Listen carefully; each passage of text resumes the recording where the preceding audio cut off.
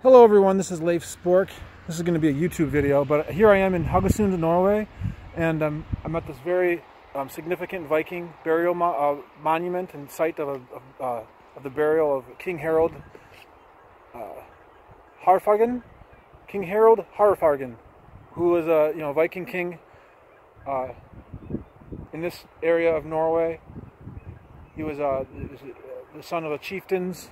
I believe he must have became a chieftain himself. My grandfather's from Trondheim, so I have a very good understanding of the King Olav and the Nidaros Cathedral and the whole story of how he brought Christianity to that part of Norway. Here I am in another part of Norway. Same kind of thing happened. I must say this is one of the nicest Viking monuments I have seen. This was created in 1872. We're right on the sea here. Right there right there on top of that mound, there's a Christian cross dated from the 13th century. Stone cross, it's really cool. Maybe I'll run over there. I don't want to make this video too long. But so I guess what I wanted to talk about a little bit here is being here, first of all, on this site is an amazing experience. It's not like watching TV. It's not like reading about it in a book. When you're actually here, you can smell the sea. You can hear the sheep down here. You can see all the houses. If you know anything about these Viking sites, you learn about how many of these different mounds and things around here in burial sites, many times the mounds would be additional burial locations. So when you look around, you just see kind of possibilities of where foundations of buildings were. It gives you a sense of what was here, the village here. It makes you imagine what it was like without all these houses here, without the road, just the sea, the sounds of the sea, seagulls, and the sea out there. Ships were probably, Viking ships would probably be parked on the shoreline. And then imagine, this King Harald is from 933, right in the middle of the Viking period. He wanted to establish a more peaceful Norway. I read down there that he wanted to create a unified Norway. The pagans, you have to imagine, once the Vikings became what they were, I don't know what they were considered before the Vikings. I'm sure they were still very tribal, could be violent, could be very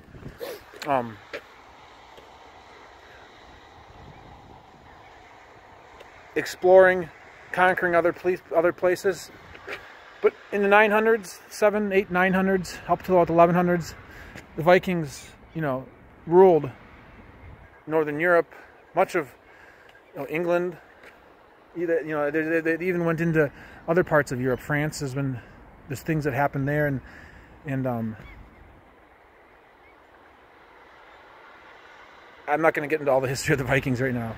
But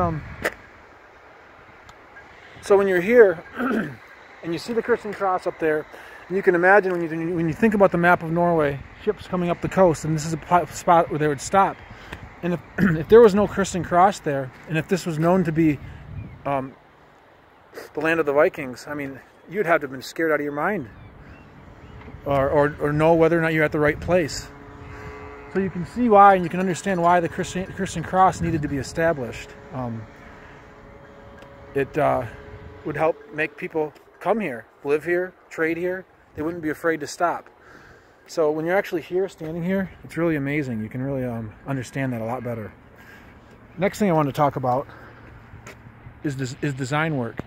You see on here, this monument is from 1872. This design here is from 1872. And yesterday people were talking, someone mentioned about, I took a picture of a military patch, a patch on a military personnel's arm. And it had to do with, it had a reindeer on it. And I said I might make a tile out of that. And someone said, they thought it was a neat patch, and there's so much art out there. that you can design from or design with. And you know, when I you know, at some point in your life, when information is when people say stuff to you, especially with Facebook now and social media, everything kind of comes at you twofold. One part of you think about how it's a good idea, and then the other part of you thinks about all the problems that can come with that. And you have to think about the problems that can come with that, because if you don't, if you don't think about the problems, then you're going to be faced to have to deal with them occasionally. So you have to learn how to deal with them. So you have to be prepared. So you automatically think about the problem, because that's what you have to be prepared for. And in a perfect world, I guess you wouldn't have to be prepared for it. You could just say, get out of here, I don't want to talk to you. I don't care if you don't agree with me. But sometimes you have to talk about it. So, you know, some people might not think that you're doing real art when you're making art from someone else's artwork. And I completely disagree with you. And I'm going to explain why. Today's a national holiday here in Norway. Okay, art is anything. Art is anything you want to create in a way. It can be a painting. It can be a carving in stone. You know, it can even be a book. You know, the Bible could be considered a work of art. You know, through history, the Bible's been recreated over and over again. It's probably pretty close to its original writings, the Old Testament, the New Testament, but it's been rewritten, and it needs to be the same to tell the story. So many times it's my job as the artist to tell the story, and to recreate the art from the past, to make that story continue on. Now, if I alter this art and make it different, and something that it's not, then that can change the story and make it, and change the whole understanding of everything. So my job as an artist is to tell the story in a way. And for instance, on this Viking ship, which I want to make a tile of now, if I were to put like a bird's tail on here instead of a serpent's snake-like tail, and if I were to put, let's say, an alien head on there instead of a dragon, it would change what it meant. It would change the feeling of it. No, I'm not saying you shouldn't do that.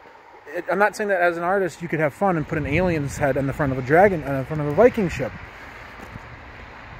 But but in my opinion, you need to keep the original the same.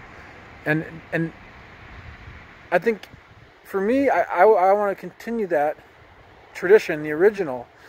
And then once I feel like I've accomplished that, then I can have more fun with it maybe. Then I can do some fun things with it.